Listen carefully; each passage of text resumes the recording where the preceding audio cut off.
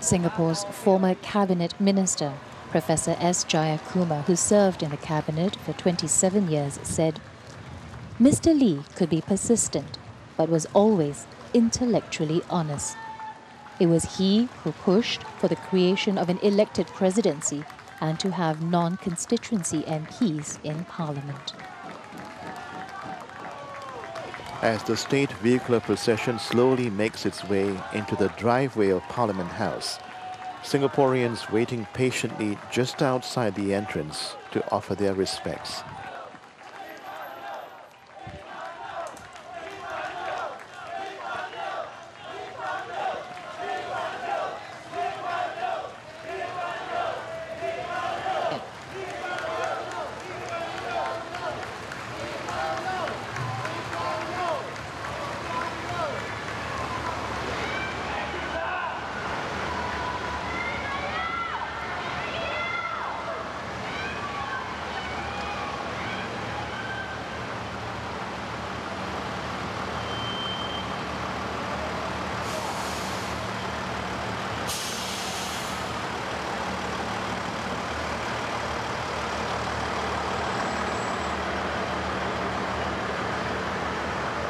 At Parliament House, 8 pallbearers represent the 3 branches of Singapore government: the executive, legislative, and the judiciary.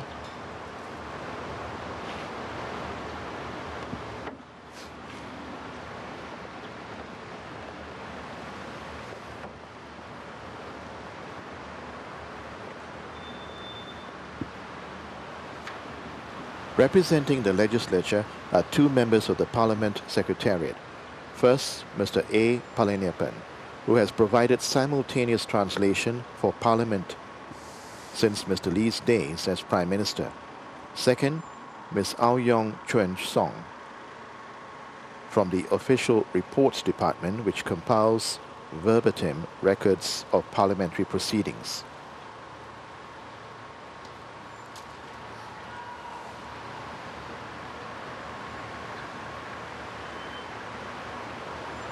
Representing the executive are 3 public servants: Mr. Benny Lim, concurrently Permanent Secretary of National Development, and the Prime Minister's Office; Mr. Aaron Maniam, Director, the Ministry of Trade and Industry, and Mr. Stanley Tan Seng Chuan, a Senior Constituency Manager with the Buona Vista Constituency Office. And representing the judiciary are Mr. C. Ki Un, presiding judge of the State Courts of Singapore and a Judicial Commissioner of the Supreme Court; Madam Masayu Norashikin, a district judge of the Family Justice Courts; and Miss Marina Wang Meng Si, a Mandarin interpreter at the Supreme Court.